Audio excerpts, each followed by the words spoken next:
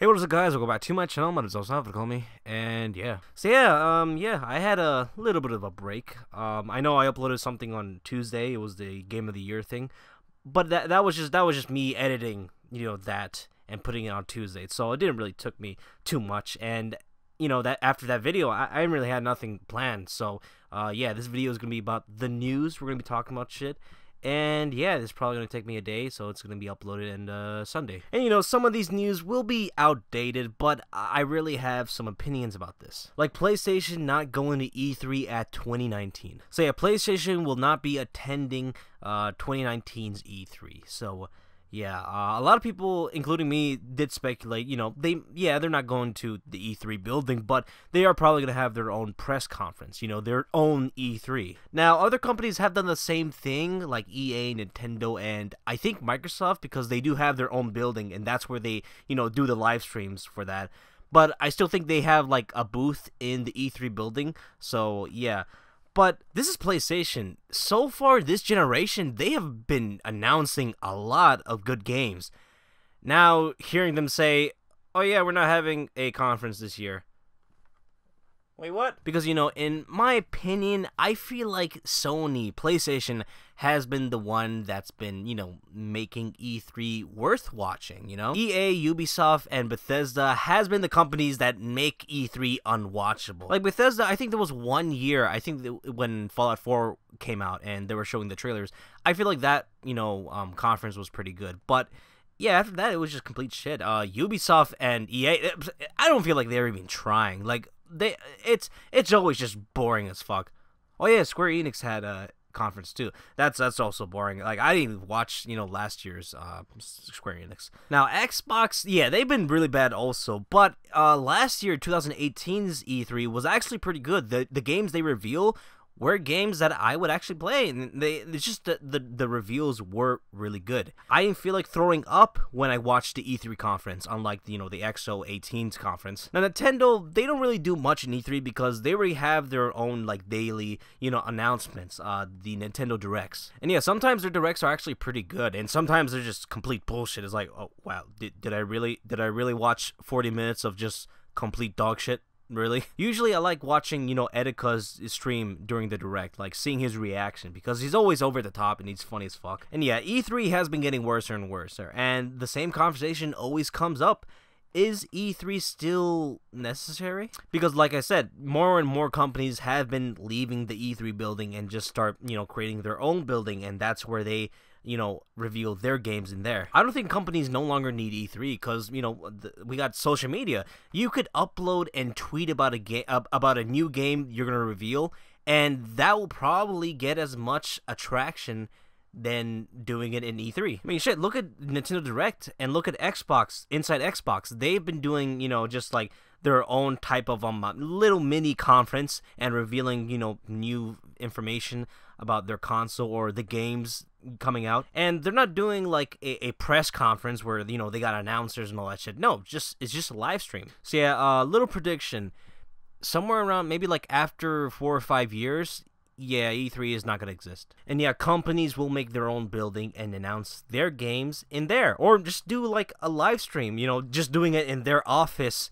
And yeah, just revealing the games there. And yeah, I know, oh, E3 is all about, networking and playing the games there. It's like, well, yeah, but there are so many gaming conventions that do it better than E3, like Gamescom or PAX, so many, and they do it better than E3. Like, I heard E3 is always overpopulated, and it's always, like, it's just really hard to navigate in that building because of how many people are there. So yeah, every year we're always asking the question, is E3 still necessary? Like, we're going to see it become irrelevant by the years, and I don't know, somewhere around maybe 2023 or 24, yeah, it's gonna stop existing, or maybe earlier than that.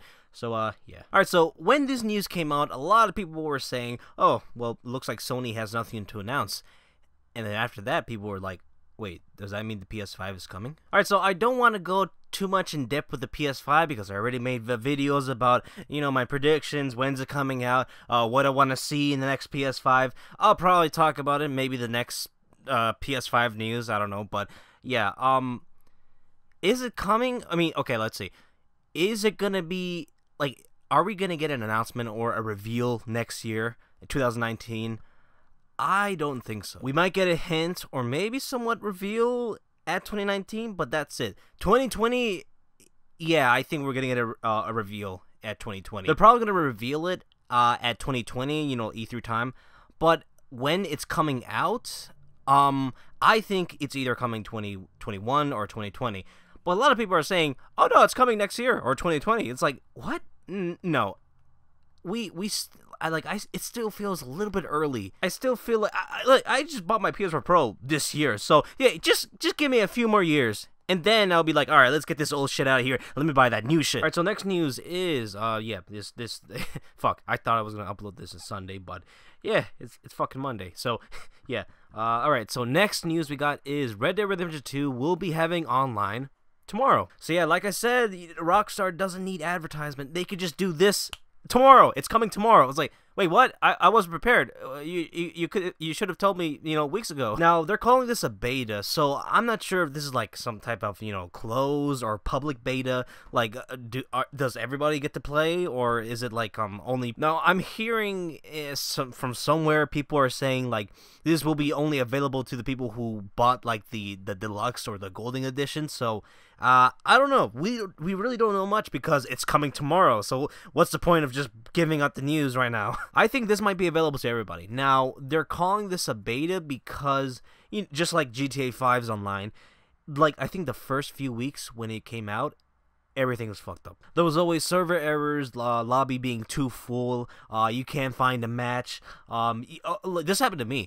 You go customize your car, and then once it got destroyed, yeah, they was like, what? You have a car? No, you don't have a car. It was like, wait, what? I spent time customizing my car. Now you're telling me do it again? Yeah, that first few weeks of GTA Online was not even playable. Yeah, you get to walk around, but then, you know, the fucking servers tell you, oh, yep, it's time's up. You gotta get the fuck out of here. So yeah, I finished Red Dead. So like right now, I'm like, what is there to do? Like I'm already done with the main quest, but good thing the multiplayer is coming. So yeah, Now, since the Season Pass was included in the other, you know, editions, are we gonna get any DLCs coming out anytime soon? Because I really want there to be more stuff to do in the campaign, because I'm really having fun.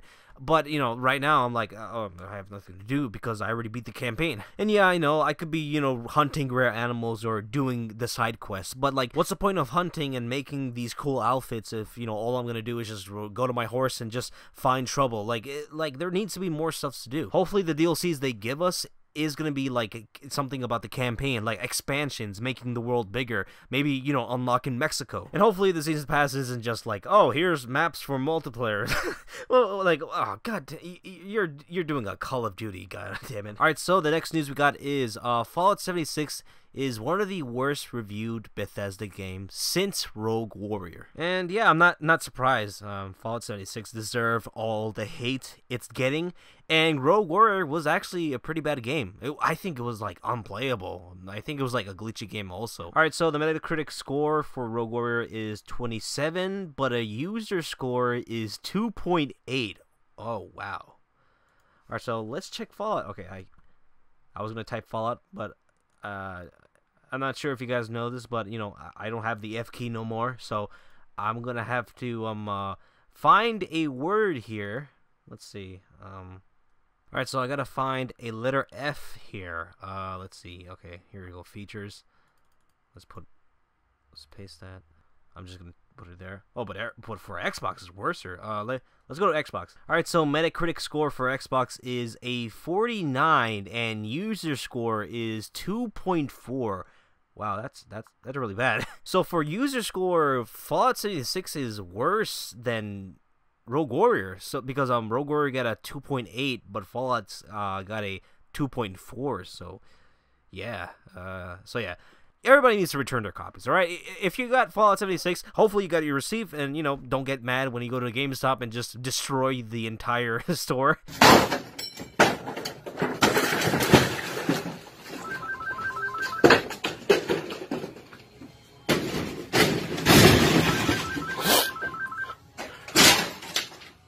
Yeah, hopefully you got a, you know, receipt, and you could return the game and get your money back. So yeah, the game is a hot mess, you know. I'm very glad that the gaming community came together and say, yeah, this is just bad. Now, what everybody is saying, the problem with this game is the outdated engine. Now, Bethesda didn't come out and confirm this, but they did told us, oh yeah, the next games we're going to be making, yeah, they're going to be having the same engines as Fallout 76, like the new Elder Scrolls and Stardust. And everybody was like, are you fucking kidding me? Like, this engine is old as hell. This engine is very buggy. Like, we still have the same problems, like, since Fallout 3 to this new Fallout. Like, they're still the same problems.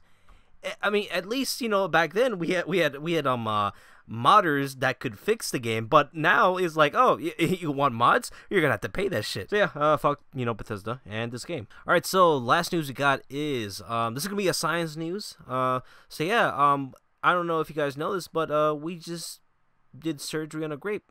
That was a scientific breakthrough. But yeah, I know, like in China, they did like genetic editing to these twins, and you know, gave them resistance to HIV. But fuck, like, we just did surgery on a grape. Like, what else could we do? We already went to space. What else now? Like, what else could we say? You know what? Let's be God right now. But yeah, that's all I gotta say. Hope you guys enjoyed this video. Like, comment, subscribe, follow me to Twitch, and Twitter. Hope you guys enjoyed this video. And that's a little bye. Hey, what's up, guys? So yeah, I was editing, and Steven Hillenburg died. If you don't know who he is, he was the creator, the creator for the first 3 seasons of SpongeBob SquarePants, and those 3 seasons were one of the best out of all of them. And till this day, this show is still really good. Like, it's still amazing. It still holds up. And I'm talking about the first 3 seasons of the show. And you know why this show is still so great? It's because the creators make sure this show was appealing to both demographics, adults and kids. The writing was so good in this show. Like, when I was a kid, I'm like, huh, SpongeBob is so funny. But right now, I'm 20 years old. I'm looking at this show like, oh my fucking god, I'm Squidward. There was some episodes where they talked about a lot of adult stuff, like protesting, and how they executed in that video was so great. Like, they showed both sides. They showed you know, Squidward trying to negotiate with Mr. Krabs for like a better pay or better hours, while SpongeBob, he's like, yeah, I'm gonna just destroy this entire restaurant. And it shows consequences, like, oh, it was better to negotiate than, you know, just do it right and destroy the store, and now you're working there forever. So yeah, guys, this show is just timeless. The writing is amazing. Like, I could probably watch a random episode, like season 1 to 3, and I would just be loving it. So yeah, it is extremely sad to see Steven Hillenburg, you know, pass away. My god, like, this guy really made my childhood, and a lot of people's childhoods. Just like Stan Lee. Damn, man, like, we lost 2 legends at the same month. This is extremely sad, man. Like, these guys made my childhood. And yeah, you know, R.I.P. to Steven Hillenburg. So yeah, guys, see you later, and bye.